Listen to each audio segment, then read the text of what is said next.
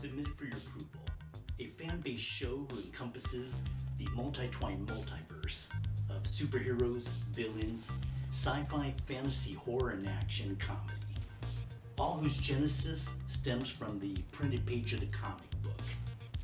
At the logo streaming towards your head, you've just entered into Comics, Cons, and Beyond.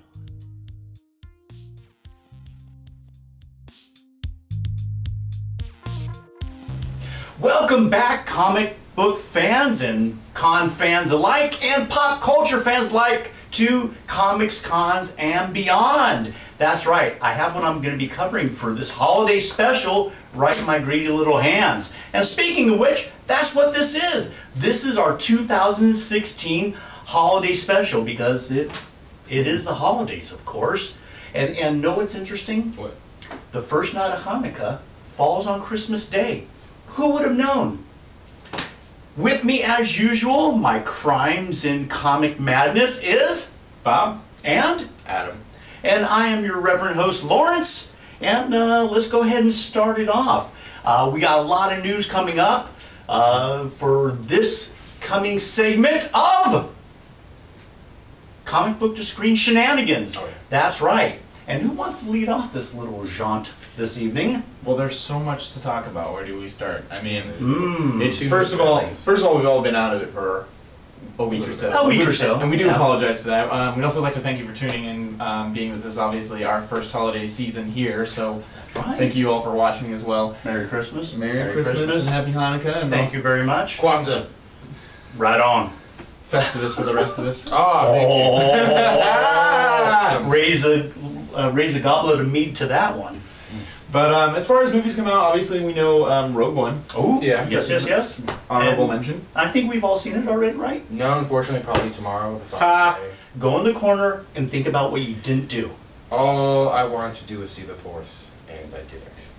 Well, apparently there's not too much of the Force when you do see it in there anyway, so. So finally, like, it's going to be interesting to have a storyline without the constant idea of the Jedis. I'm sorry, the Jedis are kind of like, what's what I'm looking for? They're like the icons. Invulnerable. Well, they're invulnerable to the storyline. You mean OP? OP, thank you. Yeah, they're pretty much in line with the storyline of Star Wars. That's what it's all about. But we do have the ramblings of one of the main characters go, I am one with the Force is with me. I am one with the Force is with me. So it does get an honorable mention, so it's not fully out of the story. Absolutely. I mean, obviously, it's a thing all in the back of our. It's integral to the Metachlorian that's the word minds. we're looking for. And then for movies that you still will have to catch up on, Assassin's Creed came out, I believe, today. Or when did it come out? It came out recently. Oh, it had been this last week or something like that? I think it had like a weird... Yeah, all the early showings just released, and early reviews have been pouring in. Yeah. And so far, how's Assassin's Creed stacking up? Poorly! Oh! No video game curse has been lifted yet. Oh, Michael Fassbender. We're sorry, dude. I thought... Super Mario Brothers. That has a place in my heart. Oh my god, really? Goomba! Well, we also have Wonder Woman coming up. They better not overplay that little theme song, like the little guitar rip, that's her entrance. They better not just play it every time she does something. But They will. Is anybody They else will. just really getting tired of... And I know this is blasphemy, but just superhero movies? Maybe if they did something alternate, like the big ones, like honestly, like maybe if they went to some of the not alternate, but less... The lesser known characters. Yeah. But still, people would go, oh my gosh, I remember seeing that somewhere. Yeah, like V for Vendetta or Watchmen, like those ones where... Legion's coming out. Legion, there we go. All right. Well, I mean, we do know that there are a couple things coming out. Captain Marvel, an interesting mention to see where they're going to go with that. Obviously, they still haven't cast a producer or a director for that yet. It's supposed to be kind of probably during the new year or after the new year. So that's going to be another interesting one. It's just very, I feel like, formulaic at this point. I mean, we know that Disney has movies that work. I was glad to see Rogue One break out of that kind of Disney's formula, and it was nice to see that. For all of you out there haven't seen it, I'd recommend going and seeing it. I liked it significantly more than The Force Awakens.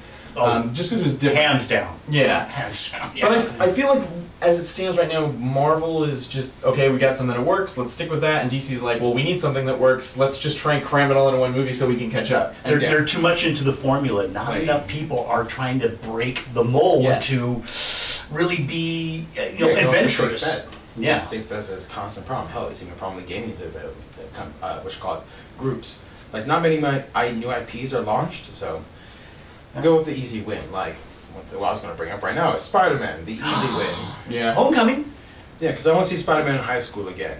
Because that wasn't interesting, the first 5 times. Of course not. I mean, retelling of the origin and the high school drama that Peter Parker went through, that never gets old. But it's not an origin story. For those of you They're not doing origin story. Oh, true, but he's barely into it. I want to see Spider-Man as Apex, which is what I thought this one would be, because they had set him up in the Avengers film. Oh, sorry, not the Avengers film. Sorry, Civil War. Civil War. Yes. Well, Captain America. For those of you that actually wound up kind of following us from the get-go, speaking to Ben, one of the people we had on the show to speak beforehand, and it's just kind of like, I'm not going to say this movie is going to be bad. I don't want to go into it saying that, but I'm just not interested in it. I just have no, and like, oh, it look okay. Yeah. But we know what's going to happen, and this weird, like, okay, well, we're going to have that kind of Mary Jane or Gwen Stacy character who's not really Gwen Stacy character because she's a different race or ethnicity or, it's kind of like, well, why do we have to always break them? Why don't we just take something, make it work, and continue? Well, he's had red, he's had white, now he's going a little darker. That's true. That's true. I wish, again, Marvel would learn from the successes, and I know we've ranted and raved about this, their successes on Netflix on how to tell a story and bring the characters and storylines to life. I wish they would translate that to the movies. But we need a ballsy director to take the helm on it and fight the studios on that to get that to happen, just like what they did with Deadpool. And again, V for Vendetta and Watchmen, all great. And 300, of course. 300 was epic. Sin City, that's right, Sin City.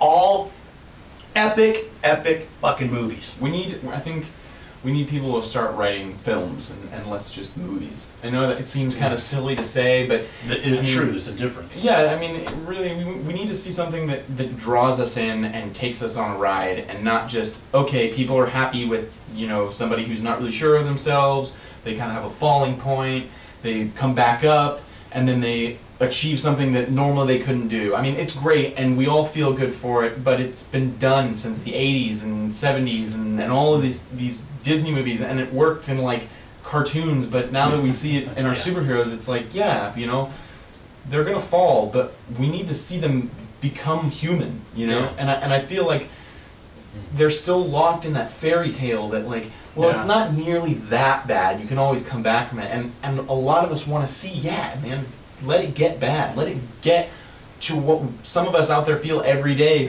and then bring us back up to let us know that maybe we can achieve it, but then maybe it's a hard struggle. We sacrifice a part of ourselves on the way there. Yeah, and I don't feel like a lot of that's being relayed through a lot of these superhero movies. No, unfortunately not. Logan is actually going to be Hugh Jackman took a huge pay cut to get more rights and freedom to the Logan movie, which is actually going to be darker and going to be more of a humanizing form of Wolverine. It's actually been... and same thing with Ben Affleck's Batman. He's taking a long time to produce it, write it, and direct it to make it just the Batman we need. Very good points, Jeremy. And Jeremy, as you know, is our gamer guy in the gamers realm, and we'll have more for you on the gaming later on in the episode. But definitely very valid points, and those are gems of promise that actually I'm looking forward to. Absolutely. Yeah. I mean, if that's the case, I mean, and I do feel like, Ben Affleck does kind of get a bad rap, and it does suck to see that, because he's come a long way. Yeah, he definitely has. I mean, Daredevil, obviously, we know that he didn't direct that, so it's not like he should be condemned for it. With Batman, I feel like the potential is there. Oh yeah. You know, yeah. and I'm excited to see where he goes with it. I'm not going to say it's going to be great. I'm not going to say it's going to be bad. And I hate to kind of I will flip-flop, but I predict think that's everything in the future will happen. It will be terrible, good, terrible, terrible, good. And then at one point, Ben Affleck, he's going to slap J-Lo. Ooh. 27% on Rotten Tomatoes predicted. There we go. Jesus. And Rotten Tomatoes is just right. Oh my Can I god. talk about one trailer I'm excited for? Yes. Was Ghost in the Shell. Oh yeah. Oh, Ghost in the Shell. Because Yes, it's yes, a yes. new international trailer, which, you know, it's Mhm. got some subtitles, but who cares? Because you get to see finally the other characters in costume.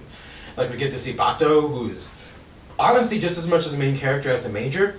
I almost said major character as the Major, but I didn't. Minor major. Yeah, you just addressed it now. Teamwork. And so that one's really exciting because that's honestly, it's the first, well, it's not the first, it's one of the main comic books coming to a film, but it's from the manga genre, as opposed to just mostly the American one. So I'm interested to see how the adaptation works, because there's a lot of kind of splinter storylines to focus on for Ghost in the Shell. And that should be interesting. All right, let's wrap up comic book to screen adaptations with Dreidel, Dreidel, Dreidel, I made it out of clay. Dreidel, Dreidel, Dreidel. These are 8 movies from comic books to screen adaptations I wish they never played. Ta-da!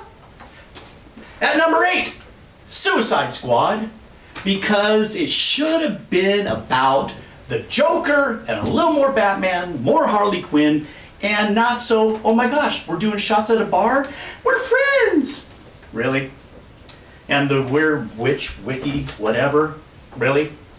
At number 7, The Fantastic Four. The new one, didn't bother seeing it. It was a piece of garbage. It never should have been done. I'm telling you, you know nothing about comic book, the movie adaptations. You ought to be ashamed of yourself. At number 6, Punisher, The War Zone. Enough said about that. At number 5, X-Men Apocalypse. Surprise. There's definitely an apocalypse in the box office. Yes, it was. It took a big apocalypse in the box. At number 4, we were just talking about it, Daredevil. Not Ben Affleck's fault. Bad scripting, bad directing, just overall crap. At number 3, and I'm very sorry to say this, Bob, Spawn. John Leguizamo carried that whole movie. Other than that, it was a fart in hell. It truly was. At number 2, Spider-Man 3. Because who likes to watch Peter Parker be a screaming little Elmo bitch? And wrapping up, the 8 worst movies from comic books to screen adaptations for Hanukkah. Well, they weren't done for Hanukkah, but my Hanukkah offering is, drum roll please, Green Lantern. That's right. Green Lantern. Everybody hated it. It was worth hating. And even Mattel wishes that it didn't have its product placement in that movie. What's going on in the publishing world? Reborn, the comic book I've been talking about a great deal. I'm sorry, I can't stop talking about it. The storyline's just getting better and better, guys. We're up to volume 5 now, I'm sorry, issue 5. And it has the actual storyline of an adventure, whereas most comic book stories are the firemen. They have their base, they have all their great stuff, they have a problem, they go solve, they put out the fires, they come back home. Reborn is a journey. It's a huge journey through an unknown world where no one in the entire storyline has a grand scope idea of what's going on. I can't go on enough about that series, I'm sorry. It's getting so good. Well, one that sticks out to me in particular, and I hate to bash this drum repeatedly over and over again, but I'm going to do it for everybody's sake. Little drummer boy, let's bring that in there. It's this holiday season. Let's go with it. Venom just rolled out, which is really exciting for me because it's long overdue at this point. I mean, I was kind of excited where they kind of ended Flash Thompson, but we have a new person that took over the suit, which is absolutely out of control. He seems like a psychopath. A little bit more of what we normally see from Cletus Cassidy for Carnage. He's not afraid of killing people by any means. So go out there, pick up the first issue, good time to jump on. for those who are experienced with Venom, as well as those who want to get involved with it, because I've heard there's some rumors out there that they're going to wind up coming out with a Venom movie here. We'll see where they go with that, with Homecoming coming out, see if they kind of start incorporating that. That's exciting. Yeah. But, you know, it's definitely a good way to jump on. I recently picked up Doctor Strange, because obviously who wouldn't at this point with the movie coming out. And I think it's probably... It already came out? What did I say? Coming out. Oh, well, it's coming out again for me. Okay, whatever. With the comic books. Sure. It's a good point to jump on. They have about 2 trade paperbacks out worth, so that's about probably... We're looking at 10 or upwards of comic books. So not too many. It's, like I said, it's a really good point to jump on. The storyline's great, art's great, and I can't put it down. It's my favorite Marvel story right now. Very cool. I got something. Okay, come on, get Jeremy in here. Overwatch released a new comic. Tracer's gay. She has a girlfriend. Love it. Also, Method Man has made a new Ghost Rider comic that features Ghost Rider versus Santa. Or no, Krampus. Santa's shadow. That's all for me. All right, good job, good job, good job. And speaking of which, who was that guy that just jumped in here? That would be your son, I believe? Oh, that's right. That's I hope you don't forget me. I would never forget you. And speaking of which, it's that time, boys and girls, it really is. For the Gamers Realm. Come on, Jeremy, tell us about what's going on with the games. Guys, welcome to Gamers Realm, and for the holidays, I bring you the gift of gaming news. Let's get started. Now, with The Last Guardian, it has been released, finally, after so many delays, but the reviews kind of shaky. Main reason, Trico's AI, and the camera angles. I mean, they're famous for the bad camera angles. I mean, look at Shadow of Colossus. Still love the game, nonetheless. But Trico's AI is a little shaky due to programming. One thing that's been catching on is that Trico's AI will sometimes not respond to you, and sometimes it will take more than 5 times to request something. So let's hope they kind of fix that bug somehow. Next up, we have Super Mario Run. Now, Nintendo has been dominating a lot lately with Nintendo Switch, Pokemon Sun and Moon.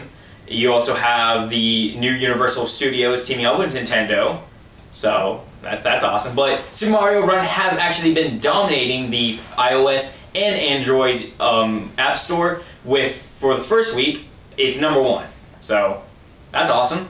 That's a lucky coin. In other news, we have Pokemon Go. Pokemon Go has released a new event, not only releasing a custom Pikachu, which, if you catch him, he has a new Santa hat, and when he evolves into Raichu, he keeps it, which is nice. Not only that, but baby evolutions have been introduced. So you get Pichu, Cleffa, you have Igglypuff, I think that's the one that evolves into Jigglypuff, and then you have Magby. I think there's a few other ones that they're sneaking in, but Gen 2 has been delayed, but the Pokédex has registered up to that, for some places. For me, I'm still waiting on that. I don't know. But in other ways, we are transferring up to League of Legends. Now, League of Legends has gone into a huge viewpoint in the esports community, not only with World Champions ending and with All-Stars also ending, but now we hear that Disney, as well as MLB, has bought the streaming rights to League of Legends. Yes, they talked to Riot, and now we'll be probably having Mickey Mouse or Goofy commentating for us. That's fun. Just Goofy. Yeah.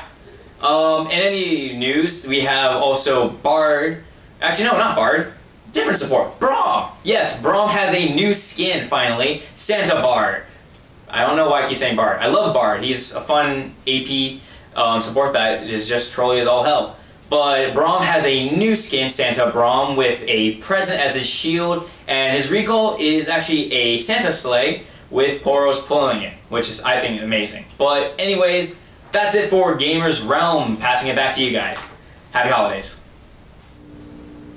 Well, that was awesome as usual. Thank you, Jeremy. And we will hear from him again when we do our end of the year 2016, New Year 2017 episode. That's right. Beware, it is coming after this one. Sometime soon. Next year holds for everyone. Oh, God help you guys next year. We're going to be on a roll. Yes, we will. It's going to get real awkward. Shit just got real. And we're out of time. Wow, look at that. Dang. We gotta go. But as always, we do appreciate you tuning in. We truly, truly do. And we want to hear what you fans have to say. Tell us what your 8 worst comic book to screen adaptations were, what your favorite comics are, what you would like to see, whatever. You let us know. Put the comments down below the video.